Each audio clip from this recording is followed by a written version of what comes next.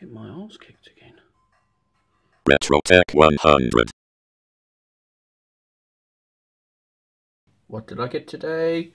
I got an NES controller. Well, it's a USB NES controller.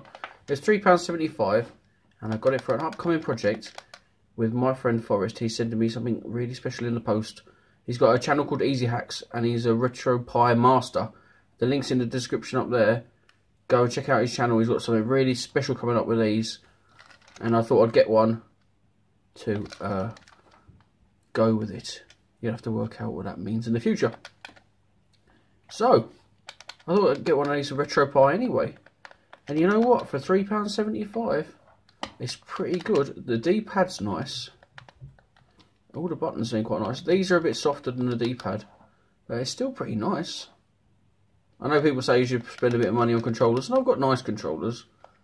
I just thought I'd see what this is all about. Now, I don't know if anyone's interested. I'm going to open it up and see what it's like inside. And then I'll test it on my Retropie. Look here. So, that's what it looks like inside.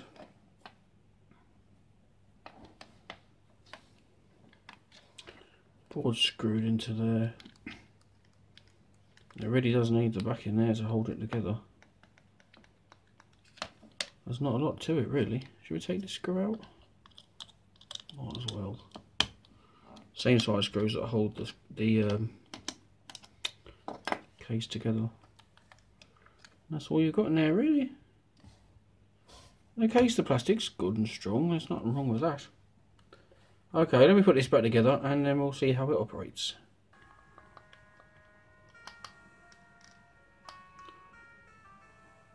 Obviously you're going to be limited to what consoles you can play, but you can play Atari, Master System, NES.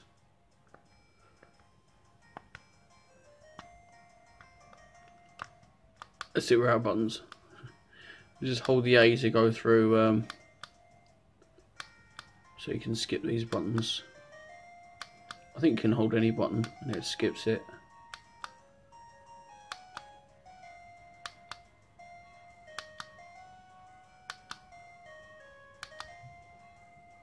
So I've done A and B the wrong way around when I define the controls, but it doesn't really matter.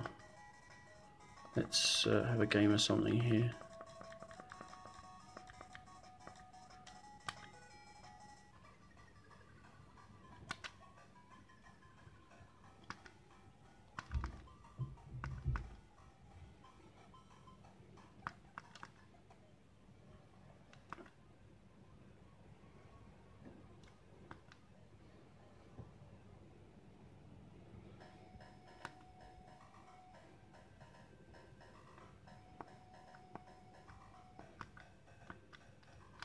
Yep, all the buttons seem to work just fine. So you have a pause. Ooh.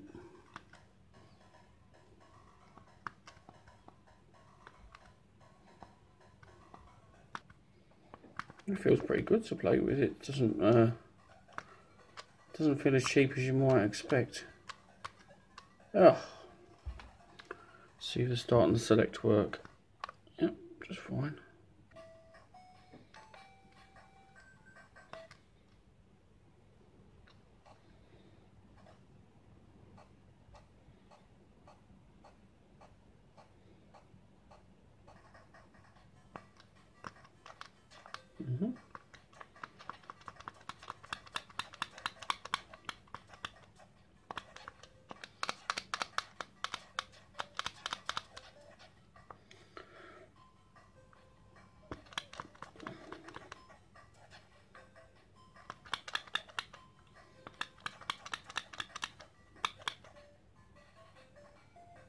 Yeah, everything seems to be just grand.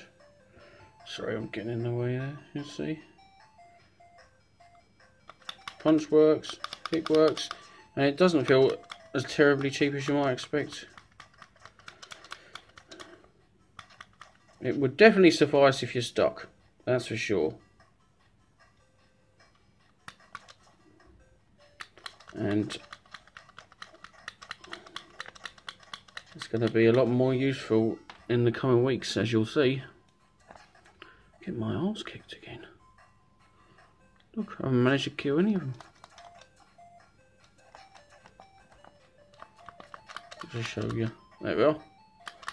Oh.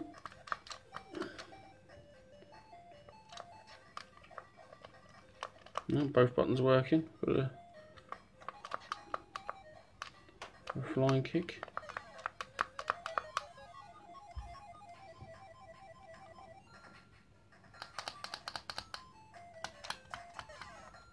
Yeah. Enemies vanquished.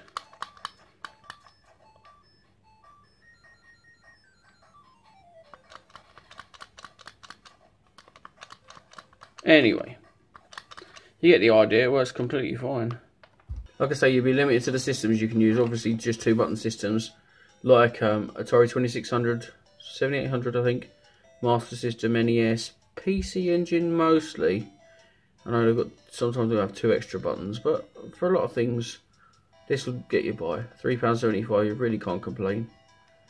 And like I say, there's a special project coming from the Easy Hacks channel for me to modify this controller to something unbelievable. The link will be up here. Go give him a subscribe. Once you get on his channel, you'll definitely subscribe anyway, because he knows his stuff and he's my buddy, so go and subscribe. Okay, thanks for now. I'll see ya next time.